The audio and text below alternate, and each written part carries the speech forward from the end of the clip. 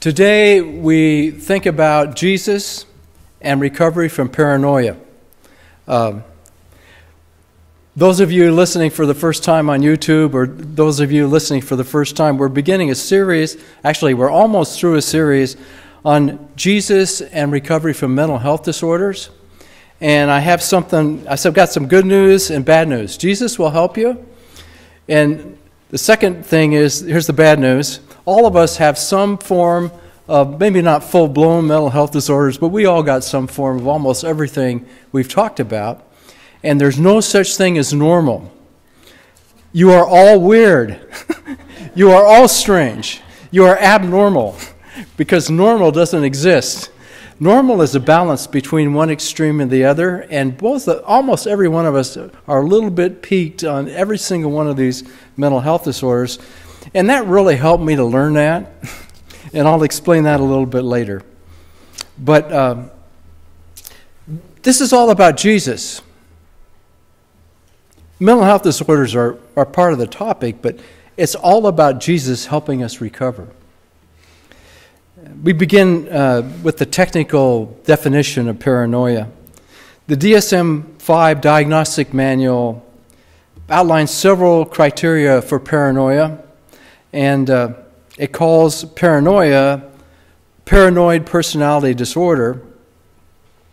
It says that this is a mental health disorder that starts in early adulthood, and it's talking about extreme paranoia.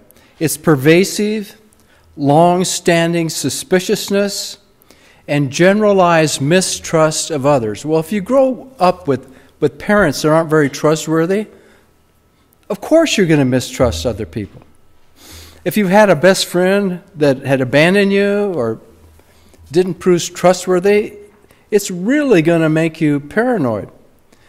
And we tend to transfer that paranoia onto God or to other people.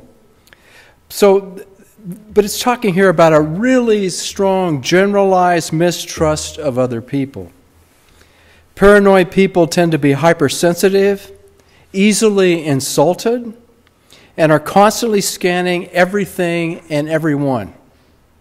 They think they are always in danger, even though there is no evidence to support them being in danger. They are often startled and suspicious, and they usually have quite constricted emotional lives. Because they cannot be emotionally connected to other people, they isolate and withdraw. And all of us have done that to a degree. People with pervasive paranoia tend to bear grudges, are suspicious, see other people as threats. And of course, like every mental health disorder, they have also features of schizophrenia, narcissism, and borderline personality disorders, and tend to make small issues or molehills into mountains. Now, we're talking about abnormal fear, we're talking about abnormal distrust, we're talking about abnormal paranoia. I just want to give you a personal story so you won't think you're totally weird, okay? The first thing I did when I was in college, one of the requirements is to take general psychology. And Professor Harley, the first thing he did in that general psychology class, he gave every single student a questionnaire that scanned for all these mental health disorders. And so, you know, at 18 years old, you're not fully formed yet in your thinking. And so I took that thing, and he warned us now. He said, there's no such thing as being totally normal. You're going to be on one side or the other in some of these.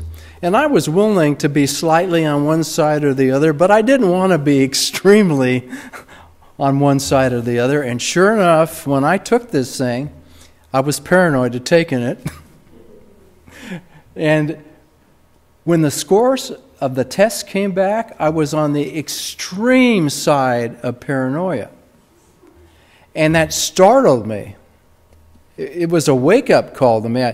And for the 4 years of college and a couple of years of graduate school, I thought, why am I so distrustful of everybody?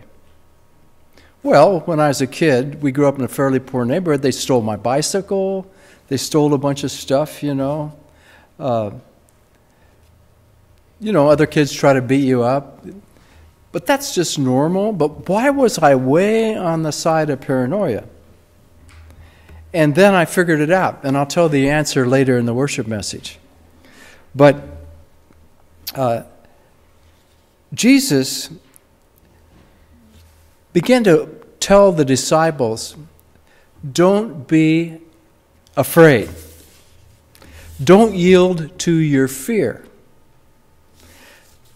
One of the first major miracles that Jesus did, he told Simon Peter, who was a fisherman on the Sea of Galilee, they fished all night, couldn't catch anything. He said, go out and throw down your nets on the other side. Well, Peter had been fishing all night. He was a professional fisherman. He really knew what he was doing. And here's this religious leader saying, put your nets down on the other side.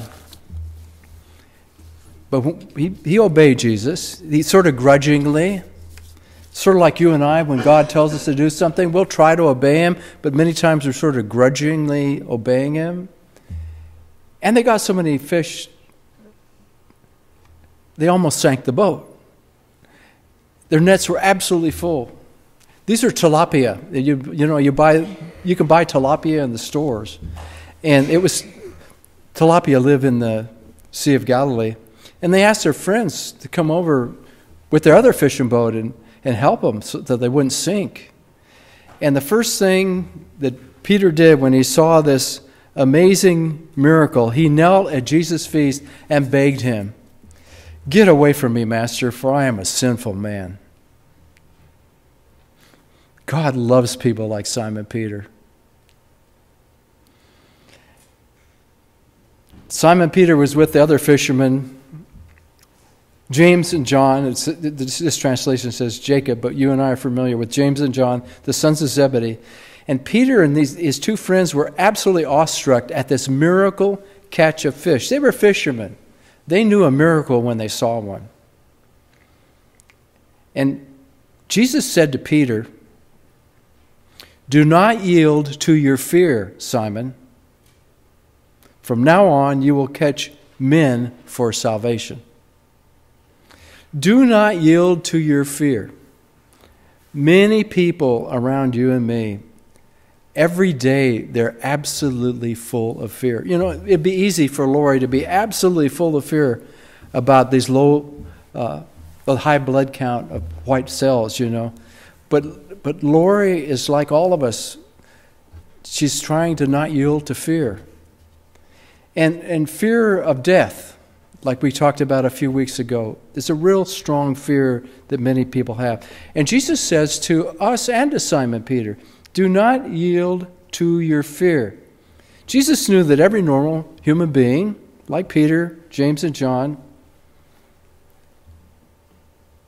wanted to be, the sick part of them wanted to be captive to fear. And so God is saying to every single one of us, don't let fear be your master. Don't yield to fear. And fear is at the basis of paranoia.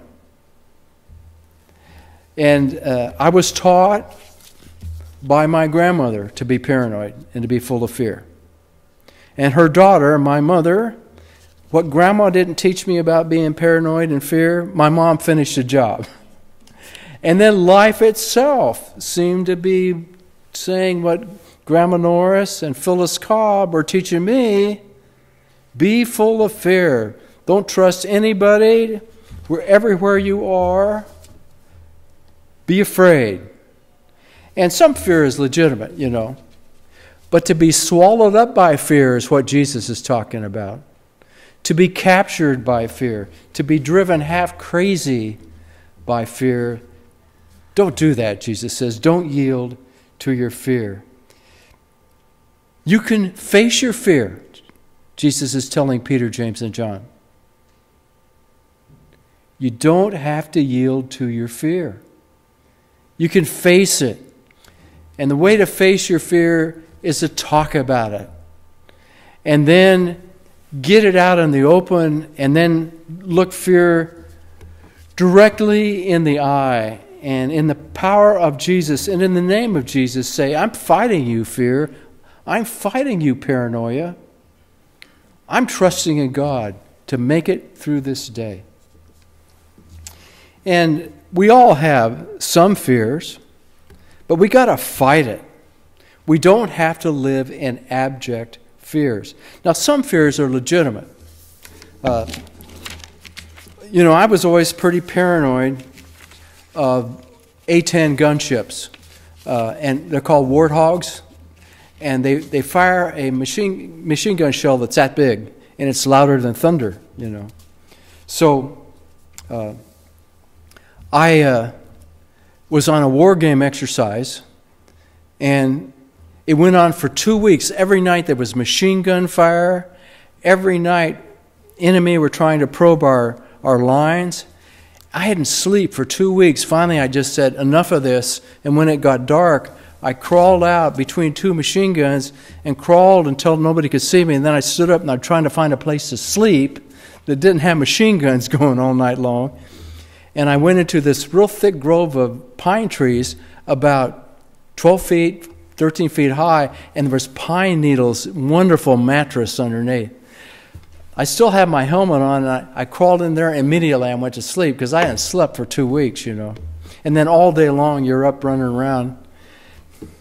I had crawled into a Warthog, an A-10 gunnery ship firing range. And as soon as it was light, A-10 gunship came over me at treetop level, so it was only about 20 feet above me, and fired these things, which are louder than thunder. And I jerked up out of my sleep and hit my head on a pine tree branch, and it knocked me out. Fortunately, I had the helmet on, And when I woke up, I realized another gunship came over and fired above me, and I realized I had crawled into an A-10 gunnery range. And I laughed at myself, I laughed at my fears. That's a normal reaction, when you haven't slept for 2 weeks and then all of a sudden you're abruptly woken by something louder than thunder. So I crawled out again, and I thought, how am I going to get back in there? Well, everybody else was exhausted, and I was able to crawl back in between those two machine gun nests, and nobody knew I was gone all night. For 30 years, I never told this story because I wanted to get promoted,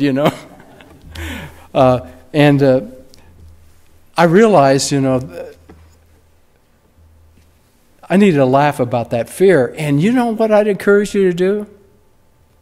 Laugh at your own fears. Laugh at yourself. Tell yourself, get a grip. Trust God. If Peter, James, and John can do it, if Mary Magdalene and Martha and Mary could do it, I can do it too. And just laugh at your fears. There's nothing the devil hates worse than people who laugh at their fears and say, I'm going to trust God. So every day, you and I have normal fears. Just trust God. And there's a real long passage here, but I just love it. And listen to what Jesus is saying here. Jesus taught his disciples saying, listen to me. Never let anxiety enter your hearts. Never worry about any of your needs. This is a direct command from Jesus.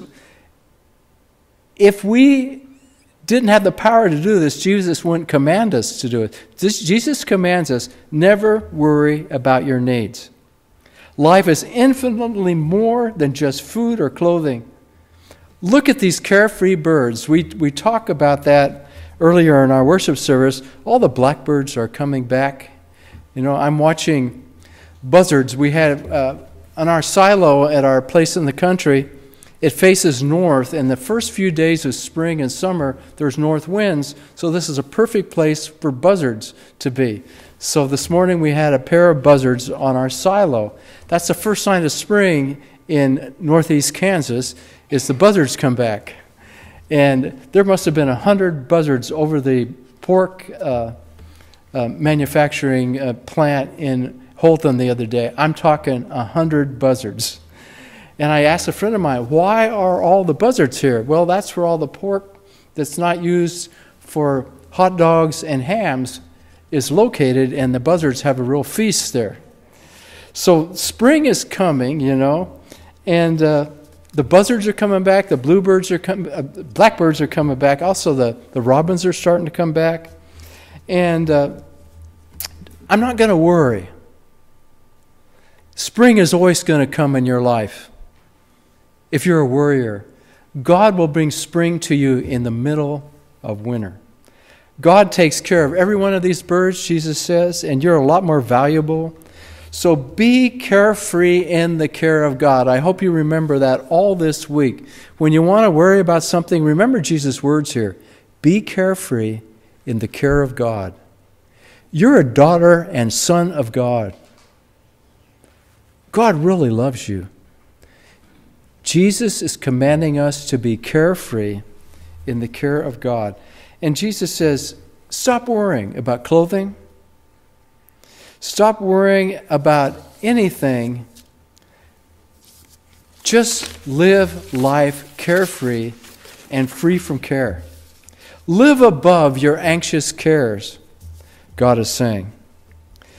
God cares about your personal needs, your emotional needs, your spiritual needs. Live above anxious cares. Now, when they're selling life insurance to you, they want to raise your anxiety. So you buy a car like they want to sell you, and life insurance policy like they want to sell you. Don't buy into this anxious care you see on television. You read in the newspapers and so forth. It's good to plan for the future, but don't be paranoid about the future. Everybody is really not out to get you. Used car salesmen are out to get you. People that are selling something you don't really need, they are out to get you. But as a general rule, when your doctor tells you to do something, your doctor is not out to get you. Your doctor is out to help you. When your friends say, give you good advice, or advice you've never heard before, Kathleen's told me about some vitamins that I needed, and I think they've increased my health significantly. Not everybody's out to get you. And of course, some people are, but paranoid people say everybody's out to get me. No, there's some good people in the world. And so each day, God will supply your needs. And Jesus says in the last part of this scripture in Luke 12, he says, don't ever be afraid, dearest friends. Your loving Father joyously gives you his kingdom realm with all its promises. Aren't these wonderful words? Don't be afraid, dearest friends. You are a friend of God. There's actually a wonderful hymn that talks about that. You're a friend of God. God knows all your weak points. God still calls you and I friends. We're God's friends. Jesus said so. And Jesus is telling us to face our fears. Peter, James, and John and Jesus faced their fears. And they moved from a fear-based life to a faith-based obedience to God. And remember earlier I told you why I was so paranoid? I grew up in a church, although they talked about the love of Jesus, basically it was, you need to be afraid of the devil. You need to be afraid of everybody else. You need to not trust anybody, including the police, the government, or anybody. And oh, by the way, don't trust your doctor or your nurse too much. Basically, there was a lot of fear. Even though they talked about loving Jesus, I got a big dose of fear in the church where I grew up. Of course I was going to be paranoid. I was trying to follow God. And the religious people, now notice I didn't say spiritual, the religious people were teaching me to be afraid about everything in my life, whereas Jesus is just saying the opposite. Trust God. Refuse to be afraid. Live above your anxious cares. And especially, Jesus is saying, hey, God loves you and I love you. Dearest friends, your loving Father wants you to be carefree in the care of God. Isn't that exciting? You and I can live as these little boys and girls that are here in our church service today. They're living carefree. They really trust their mom and dad. They love their mom and dad. Every kid knows their mom and dad aren't perfect, even little preschool kids.